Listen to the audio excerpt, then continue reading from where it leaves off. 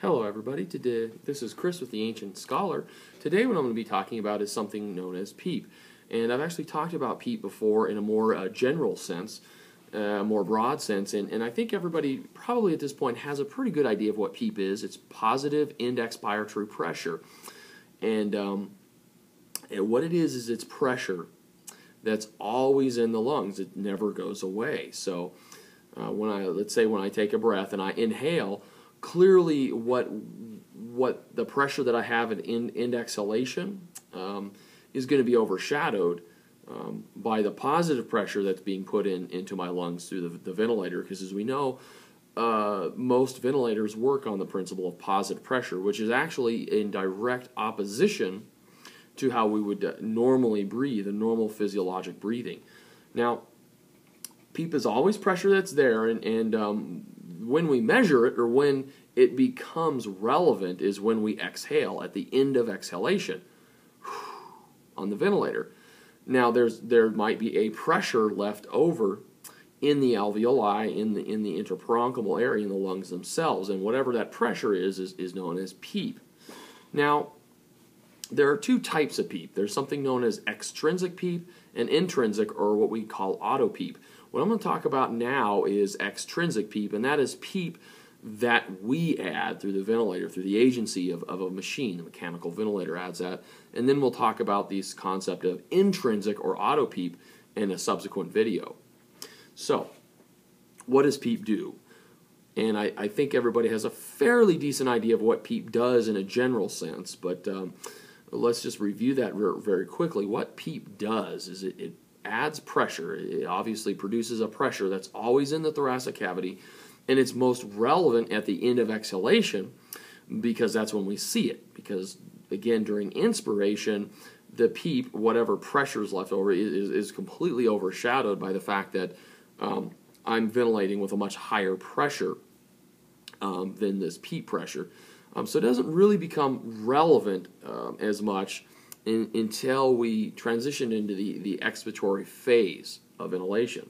So, what does PEEP do? Well, if you remember from physics, there's something known as the Young-Laplace equation. We'll say what we often call Laplace's law, or the law of Laplace, and it is most relevant in this case. And basically, what the law of Laplace says, or the Young-Laplace equation says, is that if I have a sphere and I want to inflate that sphere, I want to make it bigger, the pressure that it takes and ultimately the work that I have to do to inflate that sphere is much greater when the sphere is very small versus when it's a little larger.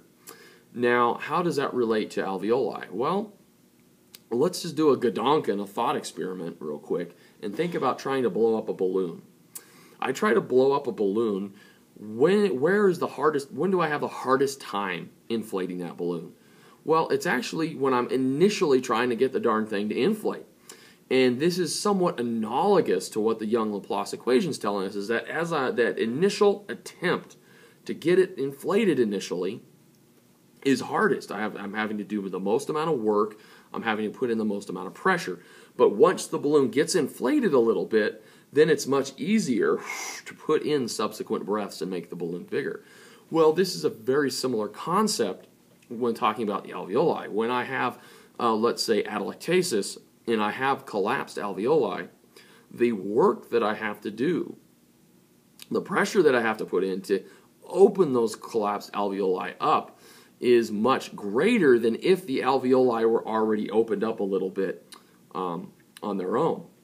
So what we can do is we can add a little bit of PEEP in there, keep the alveoli partially inflated. I'm not saying the alveoli are going to be fully inflated, but keep them partially inflated, prevent them from collapsing, and what that can do is that can decrease the amount of work that the patient has to do and the ventilator has to do, and ultimately the amounts of pressure that I have to put in to open the alveoli. This is good. This can decrease work of breathing.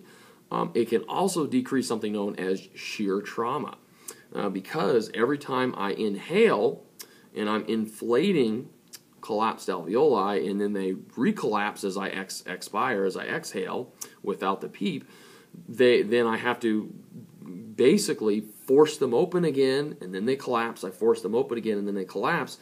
And that forcing open and that collapsing and that forcing open can lead to shearing stress on the alveoli and the tissue itself, and of course that can cause a cascade of changes to occur. So that's one thing PEEP can do.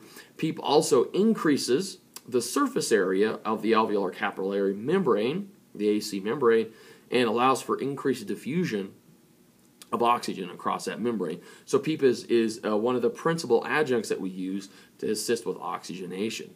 Now, obviously, there are many pitfalls to PEEP. Barotrauma could be one of them.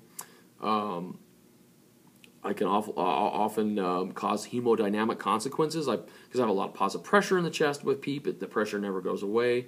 That can put pressure on the heart, the major vessels. That'll decrease ventricular preload, which decreases cardiac output, and which decreases blood pressure, and can adversely alter our hemodynamics. So then the question comes into play, well, what is optimal PEEP for my patient? Where do I really want to be on my PEEP? And the answer, unfortunately, is it's going to vary from patient to patient, and we need to take it on a patient-by-patient basis. So let's just do something called a PEEP trial. And what this is I basically increase my PEEP gradually and monitor my patient and see how they're doing. So what we'll do is I'll just make a little table here. We'll call this a PEEP trial. And it's not uncommon to get asked questions on tests about this. So over here I'm going to have, people can see that, my PEEP, my SpO2, my pulse oximetry. I'm going to have my heart rate and my blood pressure. And what I'm going to do is I'm going to start my patient on 5 of PEEP. And at 5 of PEEP, their saturation is 84%, their heart rate is 88, and we'll say their blood pressure is 140/84. So we notice that we do have an oxygenation issue, and we need to take care of this. So what I can do is, let's say I increase my PEEP to 10, and my saturation will increase to 87%. Maybe my heart rate is 94. Maybe my blood pressure is 130/70. So then I go and I increase it again to 15. It gives me 89%.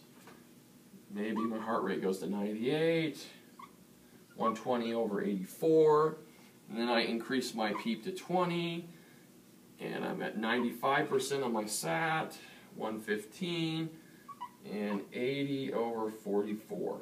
Okay, so I've increased my PEEP, my parameters have changed, and I think the intuition for a lot of people is, 20 of PEEP, awesome, 95%, I'm saturating well, I'm oxygenating well. This has got to be the optimal PEEP for this patient. What do you guys think? And hopefully you'd be able to pick up that, yes, my SAT is increased, but at the cost of my hemodynamics. You can see my blood pressure has significantly changed, heart rate has gone up, and I have significantly changed my hemodynamic status, probably decreased cardiac output. Clearly, I've decreased blood pressure. So this is not an optimal situation. Yes, my saturation is good, but I have significantly affected my hemodynamics. So in this case, we'd actually want to look at 15. Even though my saturation isn't above 90, and it's not that beautiful 90% and above that we like, it is much better than it was initially. And my hemodynamic status hasn't been significantly altered. And generally, you'll see this with PEEP as you go up. At some point, you'll get to a point where the patient is doing better, and then once you increase the PEEP above that point, your hemodynamics will be adversely affected. So in this case, 15 would actually be the optimal PEEP for our patient. And that's actually what we'd want to look at doing when we're doing a PEEP trial or a PEEP test on a patient, is just gradually increasing your PEEP, watching your saturation, watching your PaO2 if you have that ability, and then watching your hemodynamics. And at the point that your hemodynamics begin to deteriorate, you need to recognize that your PEEP is no longer being therapeutic, and you're actually causing atherogenic hemodynamic consequences. Okay, guys, so hopefully that makes some sense, and hopefully that was helpful. we'll go ahead and talk about auto peep in subsequent videos.